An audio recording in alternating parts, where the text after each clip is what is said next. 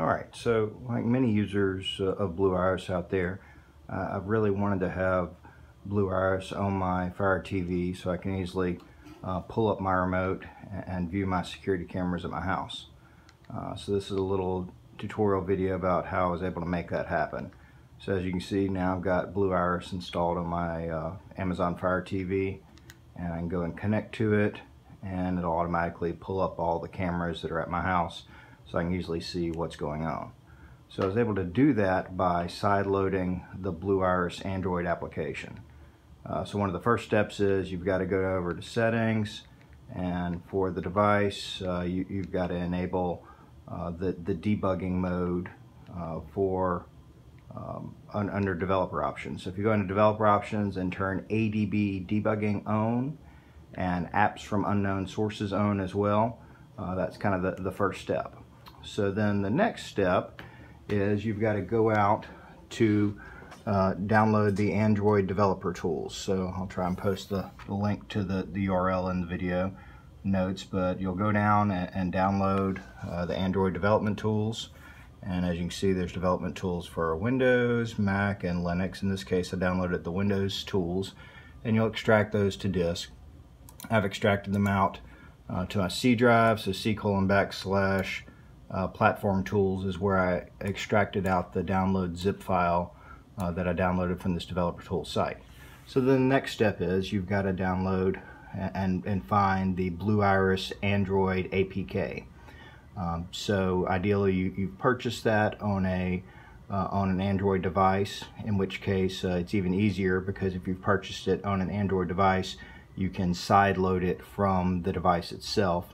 But if you don't have an Android device and you've purchased it through some other method or downloaded it otherwise, once you have the Blue Iris APK file, then in this case I've renamed it to BI APK just to make it easy. So I've got my Blue Iris APK file, and what you're going to do is you're going to open up a command prompt and you're going to type in CD \, and since I extracted my developer tools out to platform tools folder, so I'm going to go CD platform tools, and then once we're in platform tools we're going to type in adb.exe and then space connect space and then the IP address of your Amazon FireTV. In this case, if you need the IP address of your FireTV, you hop over to your FireTV, go into settings, scroll all the way over to, I think it's under device, device, about, and network. You can get the network settings and the IP address for your device. So once you got the IP address to your device, you feed it over to the command prompt. In this case I was 192.168.1.134, and it goes out there and connects to your FireTV. Once you've connected to your FireTV through the Android tools, you then type in adb space install space bi.apk, or whatever the name that you choose to name your Blue Iris APK file that you download. So as we can see, it took about 30 something seconds to install it, but it successfully installed it over on the FireTV. So once that completes, it's now been side loaded over to your FireTV, and it will appear in your app sections. So over here there's a section on the FireTV called Your Apps and Games. So if you scroll all the way over and go to See All and scroll all the way down, at the bottom right there's this new cool Blue Iris application that'll be installed in your FireTV. So if you open that up, the first time you open it up, it's not going to do this. The first time you open it up, it's going to go to the login screen. So let me log out real quick, and you'll have to click add a new server. So in order to do that, you might be able to finagle it with your Amazon Fire TV remote, but likely there's some data entry that may be a little bit problematic just using your Fire TV remote control. So if you have a USB keyboard and mouse, that's really the best option to get this done. So we'll pan over here real quick to our Fire TV box. I've installed a little Logitech wireless keyboard and mouse module here. You might be able to do a USB hub with a wired USB keyboard and mouse, but you know, the wireless is an easy option as well, and they're dirt cheap. In fact, you may even want to buy a little small micro-sized USB keyboard and mouse combination. But in this case, we've got a Logitech keyboard and mouse, so that little receiver is tied to this Logitech keyboard and mouse combo over here. So now when I move the mouse, we see over here on the screen our FireTV now has a mouse cursor, and that's tied to that wireless keyboard and mouse.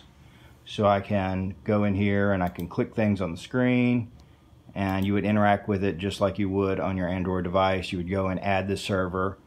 You'll type in the same key that your Blue Iris generates for being able to connect to your server. I'm not going to show you the details here for security reasons, but that will pull down the IP addresses, and you'll type in the username and password for your Blue Iris home server.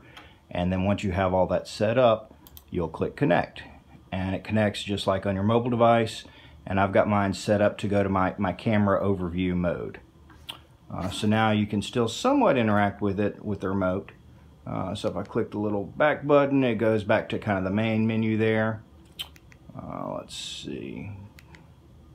And then we have this side menu over here that's accessible as well. So some of the things I did to further configure it, I went over into settings and tweaked some of those settings. So one of the first settings that I turned off was this split view on tablet, because it thinks it's an Android tablet because of the landscape orientation. So I turned that off so I'd have one consistent display over here. So I turned off split view on tablet. And then the other thing that I turned on, if I can find it in here, relates to the default camera that's displayed. I forget where that setting is. There we go. So I turned default log into area as to first camera / group. So if I'm ever logged out, I can now use my Android remote to connect to it and view my camera overviews. So unfortunately with Android, it's kind of, with the FireTV, it's kind of hard to see what you're doing with the Android remote, with the FireTV remote, because you don't really get a kind of cursor feedback on the screen when I'm doing up and down with the Android remote. So what I do is just press down a bunch of times, and I know that puts me at the question mark on the screen. And then I'm going to press up once. Now I know I'm at the edit. Up twice gets me to connect. Now I'm going to press in the center, and then boom, I'm connected, and it takes me to my overview screen for all my cameras. Which this is what I really care about, being able to just quickly see what's going on with all the cameras connected to Blue Iris around my house. So that's how I was able to easily sideload Blue Iris onto my FireTV, and I hope this helps out with some of the Blue Iris users out there who want to view their cameras easily on their TV. Ideally, it would be great if Blue Iris had their own native application for FireTV or TiVo or some of the smart TVs that are out there. That would be the kind of ideal scenario, but this is a fairly easy kind of hack to get it done with relatively minimal effort. And if I exit out of here, I'm going to go back to the home screen of my FireTV, and now it's over here in my recent apps. So if I want to view it at any time, just turn on my FireTV and click Blue Iris, and it's going to instantly go and connect back to my Blue Iris server and overview all my cameras. And like I was showing you a minute ago, if for whatever reason you happen to get logged out, if I can click on it, there we go. So I'm going to log out real quick. Just once again, the trick to getting it pulled back up that I've come up with is you just press down a bunch of times, so now you know you're at the question mark, and press up twice and press on the center, and it's going to log you directly in. And because I have the default view as the camera group, it works out pretty well. So hope you found this video useful, and once again, love my Blue Iris server, and hope to see some native apps for Android, FireTV, and others so that we can more easily view our cameras on the TV. But anyway, hope this helps out, and let me know if you've got any questions. Thanks.